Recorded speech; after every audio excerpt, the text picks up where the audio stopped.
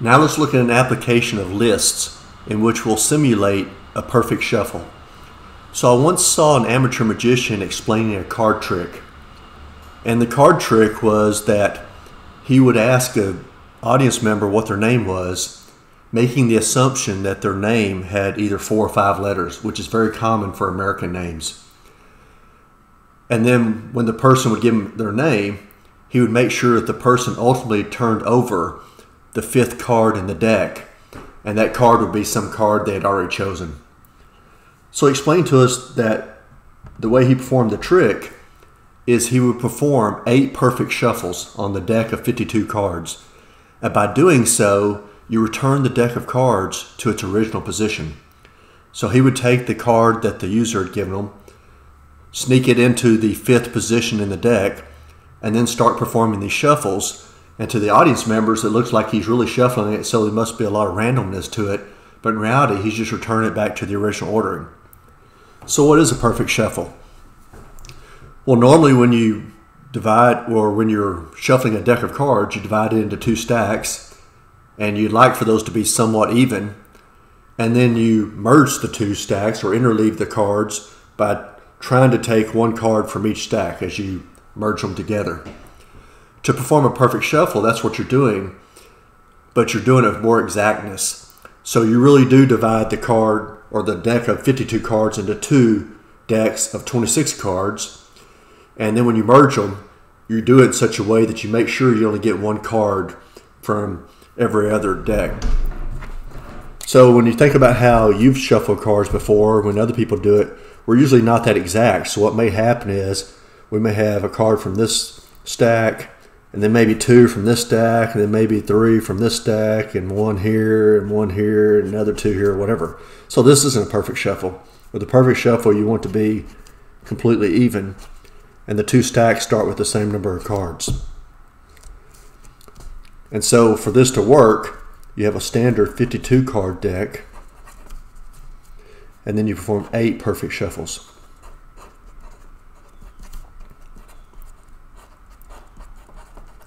So I've always wondered, was this really true? And I thought, I wonder how you can show that. So I decided to write a program to do it.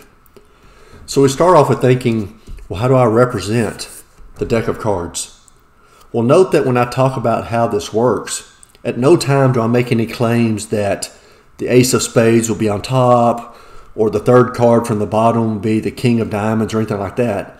I'm simply saying that whatever the original 52 cards, whatever the original ordering of those 52 cards is, after 8 perfect shuffles, we'll get that same ordering. We don't care about the positions of any particular card.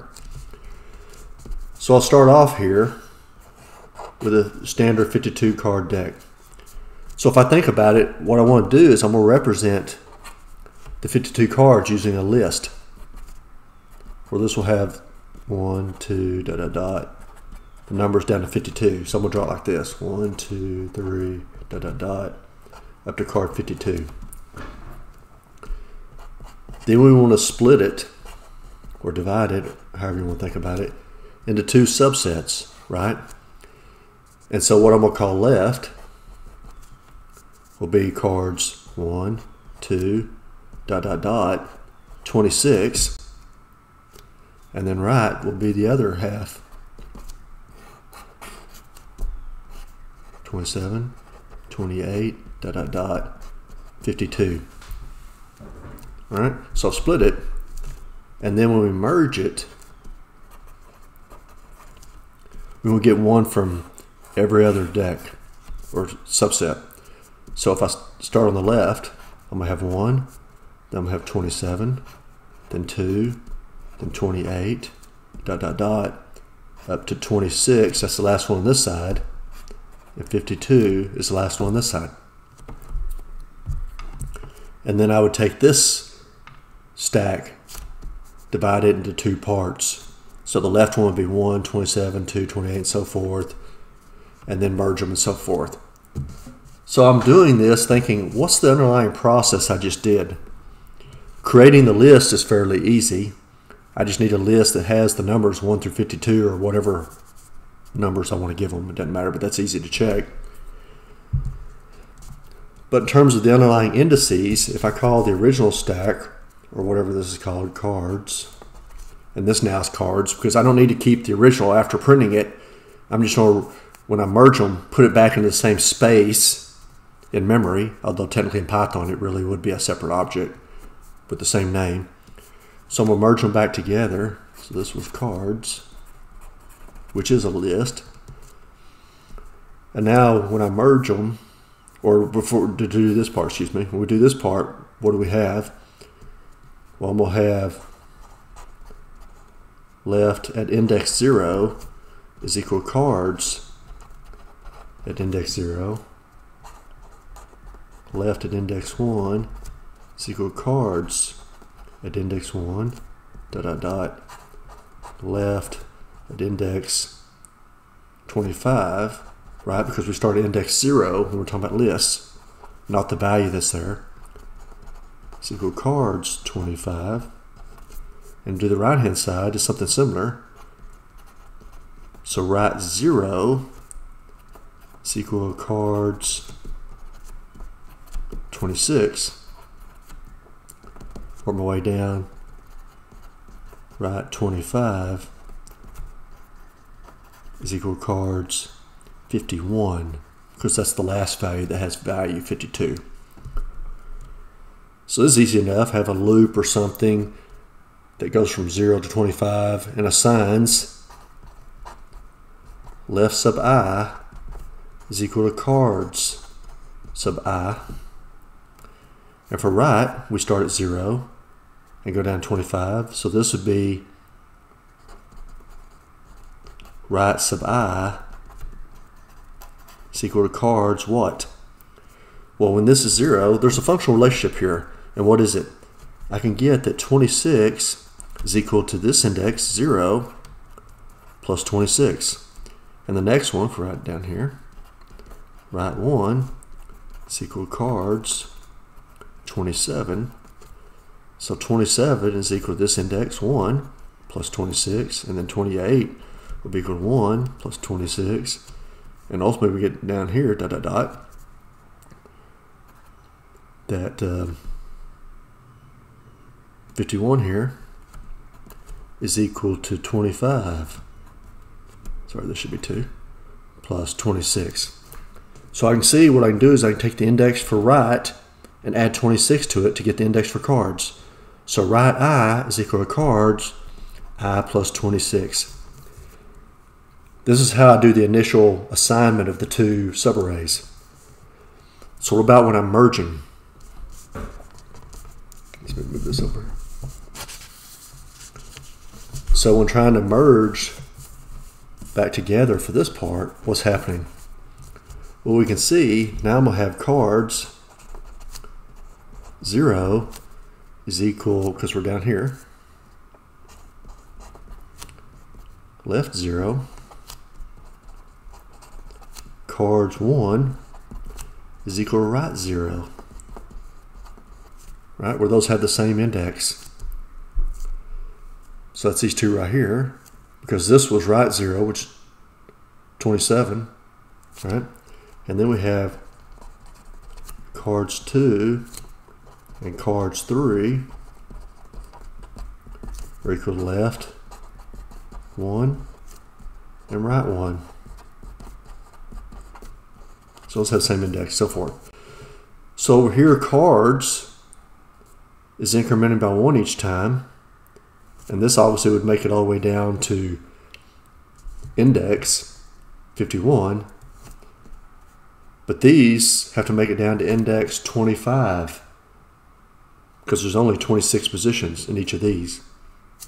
So I really need two different variables. So over here I'm going to have a k counter that increments by 1, plus equal 1. And this I need some kind of counter. So how can I do it as part of the same loop?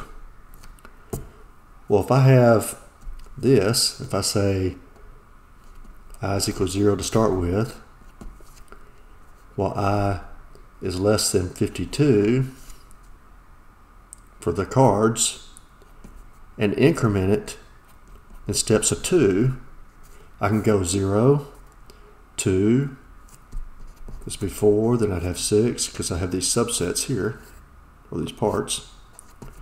All right. So what I get is on each iteration of the loop, I'll have cards I is equal to left K, and cards I plus 1 will equal to be right K. And then K increments by 1 each time, while I increments by 2, because now at this point, if I was 0, this would be 0 plus 1 is 1, then I will have cards 2 is equal to left 1, and then cards 4, and so forth. So this is the very explicit way to do it. So what I've actually done is 2 implementations. One implements it basically doing what I showed you here, which not only explains what really has to happen behind the scenes in some form, but in some programming languages that don't have the same capabilities as Python, you may have to explicitly do it this way anyway. But then in my second version, we'll look at how to do it in Python such that I make use of Python's language features that make certain things easier. So let's look at that.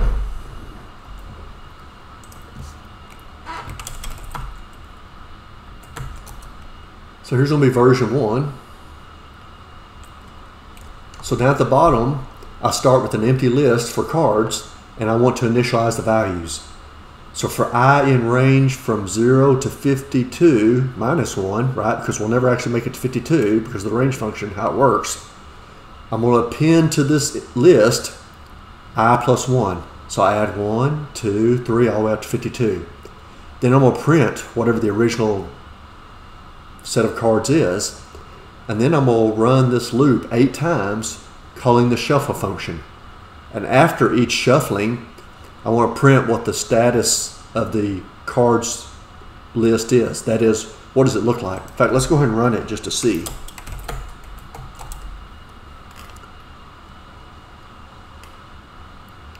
So here's the original deck, 1, 2, 3, 4, all the way up to 52.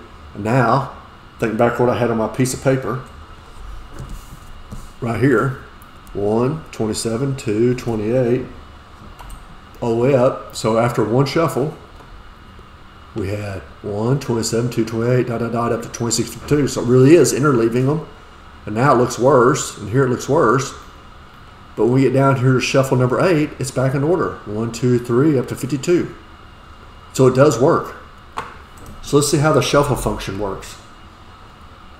So think about the logic that I just showed you. So I'll start with an empty list for left, an empty list for right, and then I go through a loop, doing similar to what I did right here, where I'm going to append either, well, in both cases I append some value from C, which is my cards list. So I'm going to have the first value in left be C sub 0, the second value be C sub 1, and so forth. But then right, the first value would be C sub 26, followed by C sub 27, and so forth. Just like what I said on my piece of paper right here. I did this right here. And now I'm going to have this loop to merge the two sides. So if we look at, I'm going to put some comments in here. This is split cards into two subsets.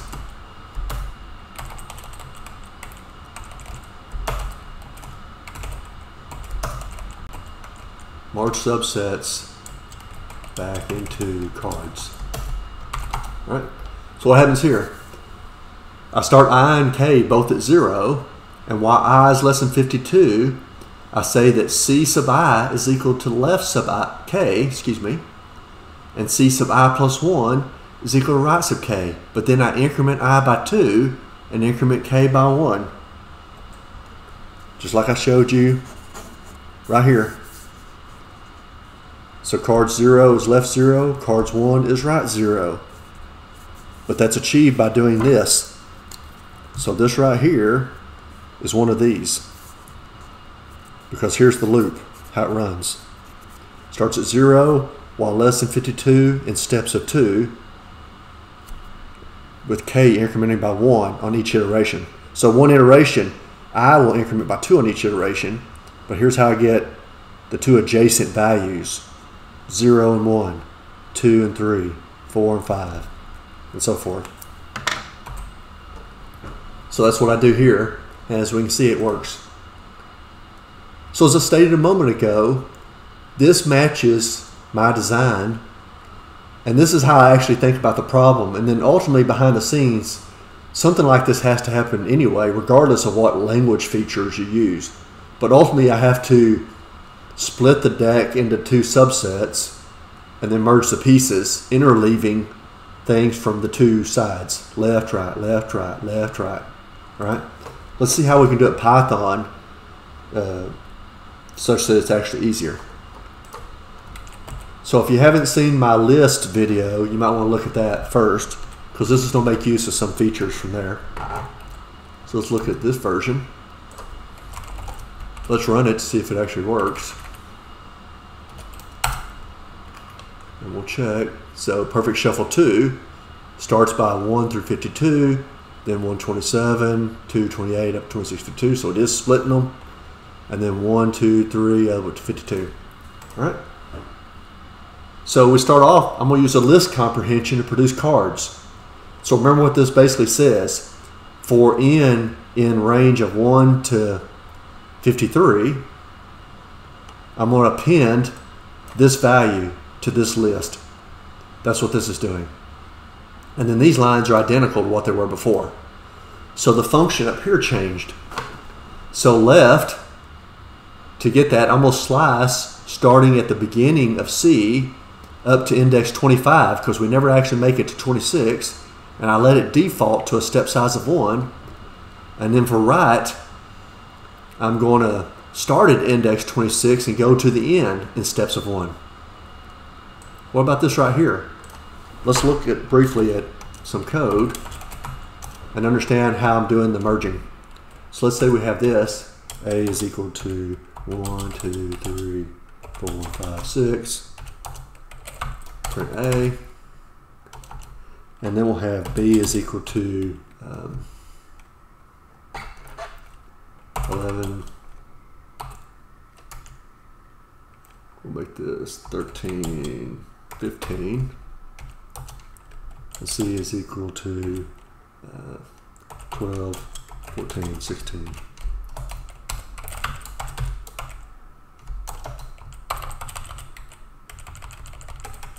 Let's look at these briefly before we merge them.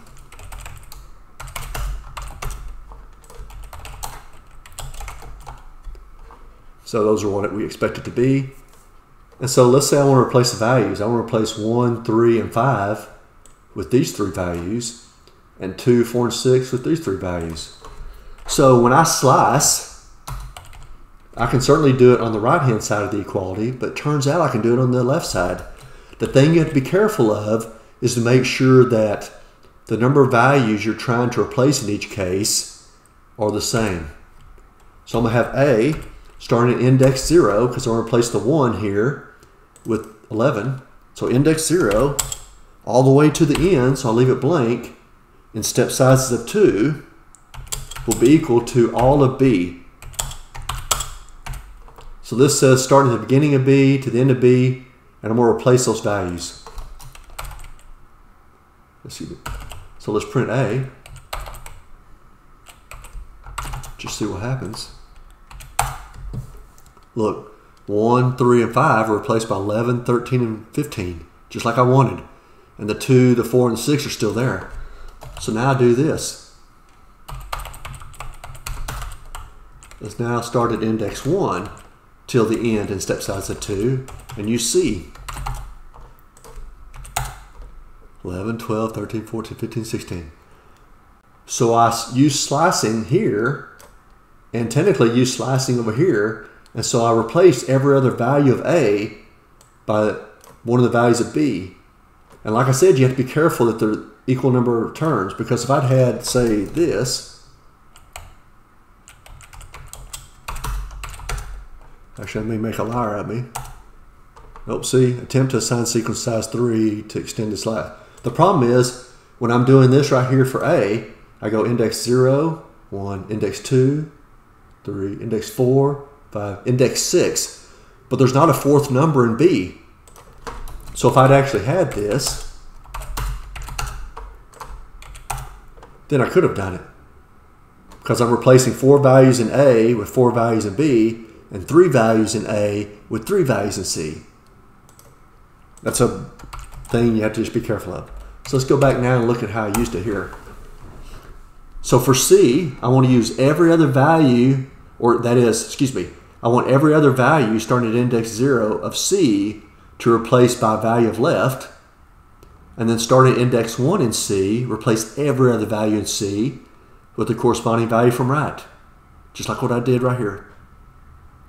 And this is the more Pythonic version. So it's more in line with the Python philosophy and makes more use of Python features versus this version. Conceptually, something like this has to happen. Not necessarily in this order or whatever, but something has to say take C sub 0 and replace it left of 0 and C sub 2 or left sub 1, just like I did here. That has to happen in some form, but the syntax of Python allows you to do that in the way that I wrote it here, as opposed to doing it here. Okay? So hopefully now you can better appreciate lists, as well as you learned something cool about magic tricks. And then you need to remember this too, because even if you do things in the Pythonic version, this type of logic not only is useful to understand the problem, but some programming languages will basically require that you do something similar to this. All right? If you find videos like this helpful, please hit the subscribe button and also hit the like button to let me know that you're enjoying it and I should continue making videos.